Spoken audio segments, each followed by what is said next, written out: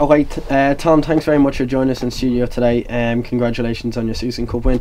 I just begin by asking you, how much of a boost was it to win against UUJ, the tournament favourites, in the opening rounds? Yeah, I suppose it was absolutely huge because, like, while we knew ourselves that we were kind of a capable bunch, but I think from everyone looking in, we were written off when the draw was made initially. Like, there was kind of oohs and ahs in Croke Park when DCU came out and then Jordanstown. And you know, it's what you want is the big clashes. So we went about kind of winning, I suppose, in the hard way. And you know, it was great to the northern teams, while they had a couple of big names, well, Jordanstown in particular. But yeah, I suppose like our group kind of, while lads are saying like that you wouldn't recognise too many of the names, but a lot of them are main players for their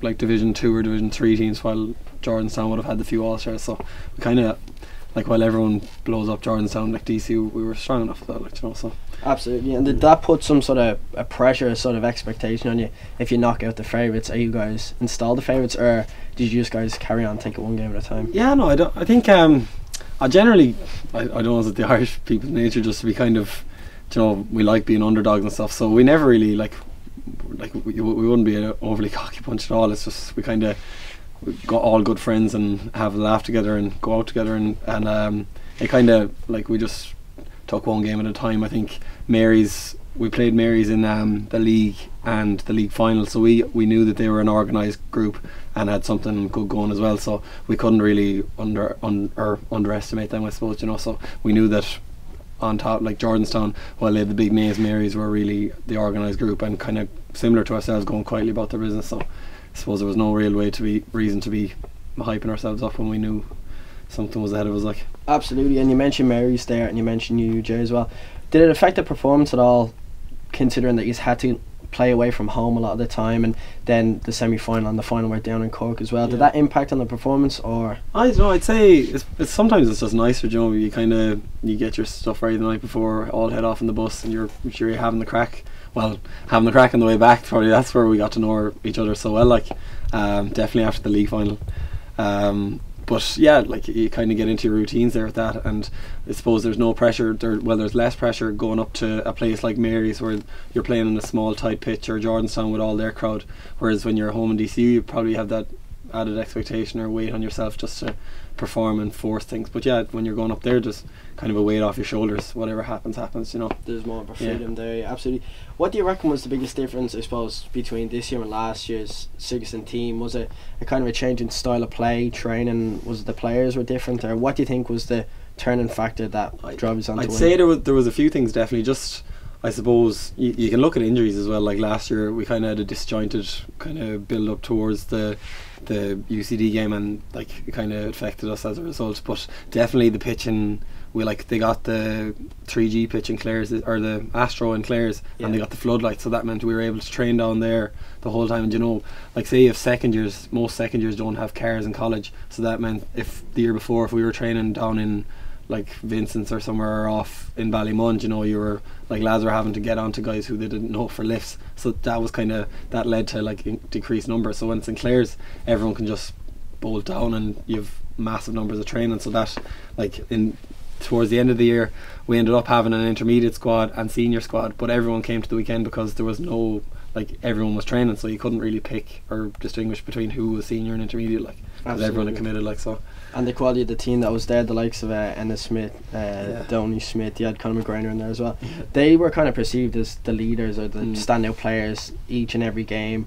Who would you have considered were the leaders in that squad? Do you think there was any standout players? I actually couldn't, while there were standout players with Enda and guys that kicked the scores and stuff, but you look closer to goal, then could you pick one out of the full back line that stood above the rest? You couldn't really. Like, everybody over the 4 games and even the league performed very well, and I think to bring it back closer, like, people wouldn't have known other guys' names. Like, I'd mentioned Conor McNally was a big lad who never missed a training session, like, was probably the player, you know, got on with everyone, like always trained, kept a smile on his face, but didn't get a run in the Sigerson until the last 5 minutes. But it was guys like him who stuck with it for the year and didn't just drop off by the wayside. You know, that kind of really made the team what it was. Whereas, like, fair enough, guys can kick the big scores and they'll get noticed, but I think it was those kind of guys like Connor and Simon McCoy ended up having a massive role, and other Edwin Murray, and like there's too many lads to name, but you know, guys that rode in that weren't getting games that really were kind of the making of the team. Absolutely. And how important was the league in the run up to the Sigerson? Yeah, definitely. You compare that to the year before, and we definitely didn't have as good a campaign. Like we were chopping and changing with teams, but we kind of, when we got our couple of wins, I think we had 1 or 2 home games in the league at the start, and that kind of helped us just get settled and stuff. So definitely we kind of, at that stage, we knew we had a team that was, if we held it together after the league, that we were capable of giving it a go, like, you know. So definitely kind of gave us a bit of confidence that we could give it a crack. Over the last couple of years, especially this year, the CLC, the budget for the men's GAA team was 13%. They pocketed 35,000 just for the men's GAA alone. And it was GAA was 28% of the whole budget last year alone as well. Do you think a big win like this was really important, considering the amount of money that was pumped into it? Compared to 2 years ago, it was probably about 10 or 13 grand out, but all in all, it's a huge amount of money. Do you think it deserved the win? Or? I'd say definitely. You don't really realise when you're playing, like, the amount of stuff that goes in behind the scenes. And in fairness, we get fed after training and stuff, and then you've like gear subsidised, and you're like, even the weekends away, I can only imagine that the costs went up hugely on that. But yeah, I suppose it's hard to justify putting in such investment into something like that when like there's such funds going there and you're not getting the results. But I'd hope, I'd probably like to see more integration between the GAA society and probably the other societies. And you know, even like there's a lot of, you see, American students or Chinese students, if there was to be kind of open days where like you could bring them in and show off the culture of Ireland and bring the GAA into that probably the GAA society contribute to the college more in terms of that, just to kind of make it more approachable to everyone. That's probably one way I could see that they could improve. But in terms of funding and stuff, there is such costs involved in running the team, and